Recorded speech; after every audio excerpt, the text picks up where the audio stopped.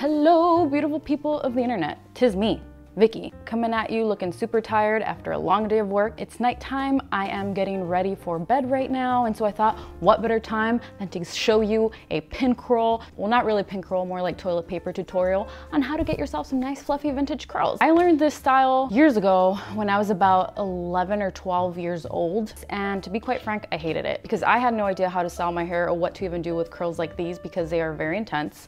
I had no idea how to brush it out or anything, so I right away like almost cried and went and washed my hair after I did these. But now that I've learned and grown, actually, I realized they're fabulous. I think this method of styling your hair is really, really great for people like me who are really sensitive and can't sleep with like those pin curls, bobby pins, rollers, pillow curler thingies I've tried, and those are probably the best and the closest that I've gotten to being comfortable. But even for those, the wires have ended up sticking out and poking my head in the middle of the night eventually. So toilet paper curls are the way to go for me. And obviously every method's gonna have its good and its bad side. This is toilet paper, and as you're gonna see, it is a little bit delicate to work with, but the upside is that you will be sleeping like a queen at night. All right, I'm gonna stop talking now and do my hair. I like to get my toilet paper strands ready before I even get started on my hair, so I'm taking 2 squares of toilet paper and folding those in the long way. And I like to repurpose these and save them so I'm not as wasteful, so I put them in a little Ziploc bag and use them as much as I can. Yay!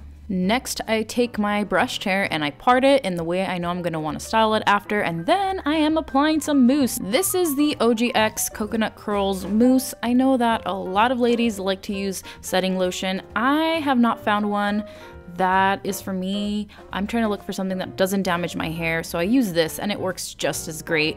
So I'm applying it all over my hair. Some folks like to apply products strand by strand. I feel like that's too much product. So I try to apply it a little bit more conservatively. I do try to get it all over. I do wet each strand with a little water. This is not a wet set. It's more like a humid set because you are working with paper. And then once that's done, I roll it all in. The first strand at the front of my head, I always roll inwards because that's the style I like. And then once I do that, I tie it at the top, and that is it.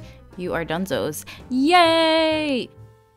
So another thing about my method when rolling these is that I like to first, if you see here, I'm starting at the middle of the hair strand, and I wrap the bottom half around, and then I continue wrapping and I bring it all up, making sure every little strand is nicely tucked in.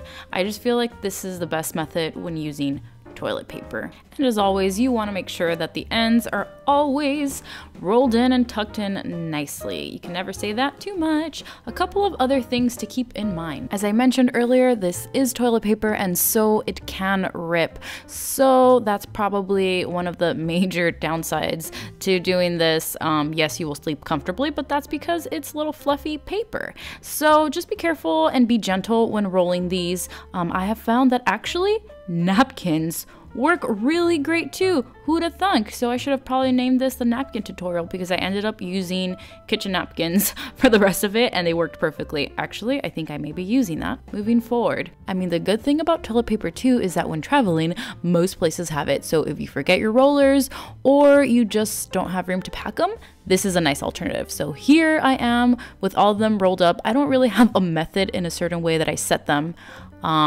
I'm actually a pretty messy hair roller lady. After that, you are done and you will be looking so attractive. And just so you can see, this is how my head looks from the back. I try to not roll them too big, sort of medium-sized strands. Now I just go to bed. Hi everyone.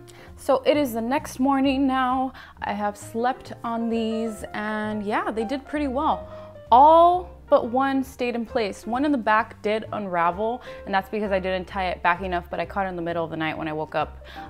So I just kind of put it back in there. But yeah, they all held really well. Other than that, nothing ripped. So now I'm just gonna take them out. Let's see how these curls did, and then I'm gonna brush it out. Let's start with the very first one up here in the front. Ooh, nice.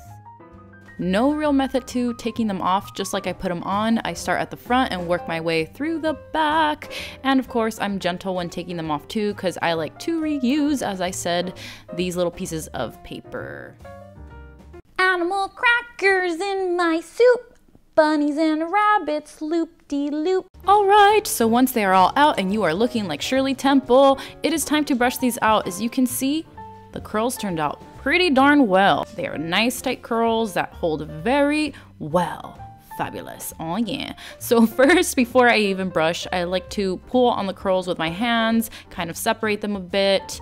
I just feel like for me, it makes it easier and I get less tangles when brushing. And then next, I use a paddle brush to brush it all out. My hair is pretty long, so it's a little bit harder for me to get quote unquote true to vintage looks because I don't have the appropriate hairstyle. My hair is like all the way down to the bottom of my back, but it works. Oh, and I'm using a little bit of pomade here just to help style the curls even more, just a tad, but just something to keep in mind.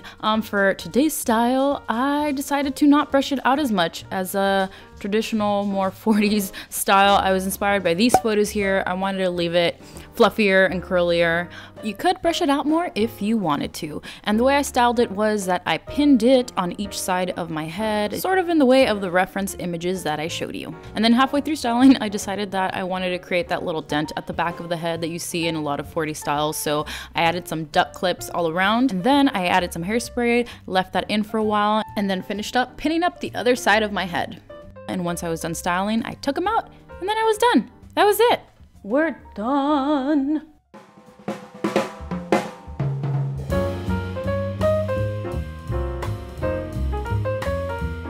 I hope that with this style, you guys are sleeping better because I know that's one of the biggest complaints in the vintage community, that it's such a pain in the butt to sleep with rollers, pins, all these types of different things. So yeah, with this, I am sleeping great.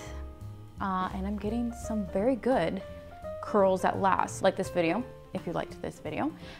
Subscribe so that you can come back for more. I would love to have you back on here. And as always, sending you guys a super duper big virtual hug. And I'll see you with another video very soon. Bye! Can I make your theme song? Yeah, make my theme song. No, that one will get copyrighted.